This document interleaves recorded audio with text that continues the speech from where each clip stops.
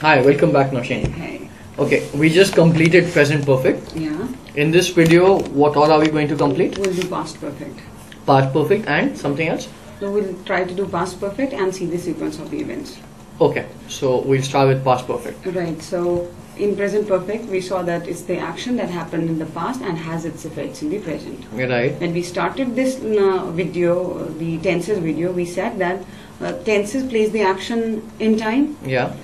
Suppose there were two actions that happened in the past. Mm-hmm. How would you place that in time? How would you place those actions in time? Like if there are two things that you did in the past. So you're saying some two actions happened in the past. Right. How to place them? How do you place them? Right. So if there is one action in the past, we say past simple. Yes. I ate my breakfast. Yes. So that is, it is past simple. Yes. But suppose there were two things that I did in the past. So for that we use past perfect. Mm-hmm. Right? That's clear. Right. So Yeah. that means to express one action in the past happened before another action or before a particular time in the past. Mm-hmm. So there were two actions. First action is the had action. You always use had with the first action that happened before the other action in the past.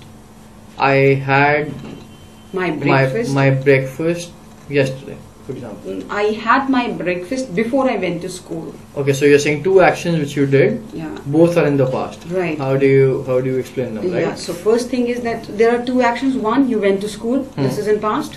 Second action, that is you had your breakfast. Now you have to decide what did you do first. Did you go to the school first or did you take your breakfast first? I had my breakfast before I went to the school. I went to school. So had school. will always tell you that this is the first action. Okay, So be it in the first clause or the second clause, right. it will always be the first action. So had shows you the first action, Yes. and I went to the school shows you the second action. The second action. So went is the past simple. Yes. So that means past perfect and past simple. Hmm. These two tenses go together. So a past simple and a past perfect and a past simple will go together. Yes. Where the past perfect will be always be the first First tense. tense. So had you and write it's it- represented by had. Right. Yeah. So if we read the sentence, it says, before Jenny began college last year, she had never been more than 15 miles from home. So which one is the first action? It should be she had never been, right. You locate had and so automatically tells us. So this is where GMAT comes into the role. So they Okay. give you the chronology of the actions Right. and you have to place them in the correct time. Right, Correct. so understood. So what you're saying is she had never been more than 15 miles from home is your first thing. Just because there's had here, Yes. you can easily capture it and say, okay, this is the first part. And before Jenny began college last year is the second part. Yes. So if I Right. say before Jenny had begun college last year, she had never been more than 15 miles from home. So in that case, the had begun college last year would be the first action and therefore is logical.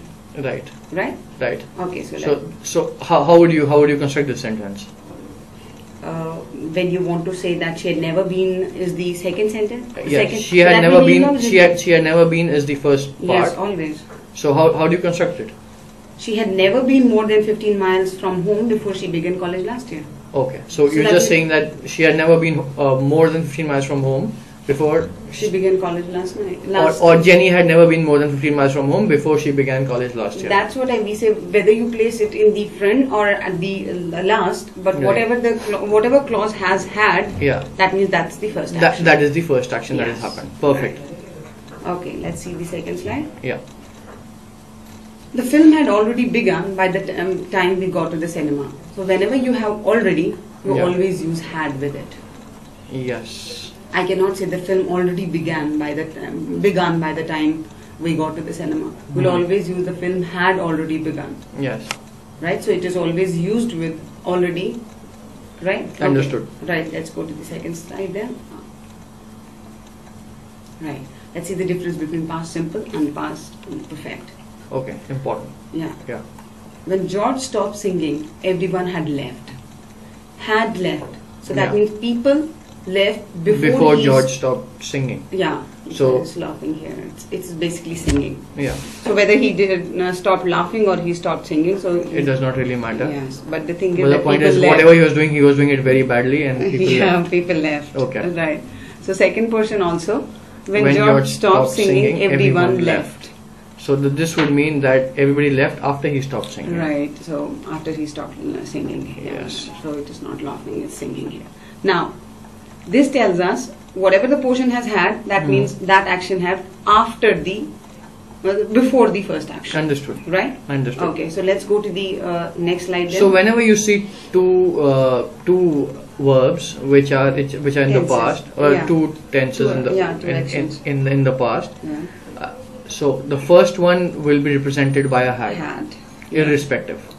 Right. So when George stopped singing, everyone had left. You know that there are two stopped and had left, which are in the past. So this would typically mean that they left before he stopped singing. Right. So if I if we do a graphical presentation of this, if you just draw a line. Let me just do it then. Yeah. Okay. And you are making me do difficult things. Draw a line. Draw a line. So this portion, the right end. The right hand will be present. Okay. And the left end will be past. Right. Right. So in between there are two actions. Yes. Let's say this. Now you can understand which one is the first action. So this one is the first action on your left. Yeah. So this will always be represented with had. First action. So you'll always use will be represented by had. And the second action. The second action. Yes, it will always be was or ed form. The was or the ed form. Now you can see in this figure that there were two actions that happened in past. Yes. But if we don't say had and was, we'll not be able to understand which action happened first. Yes. So to clarify that, we use had with the first action and was or ed with the second action. So very important, had with the first action. Yes. And was or ed with the second action. Right. Is this clear? Absolutely. Okay. So let's see the next slide then. Yeah, let's go to the next.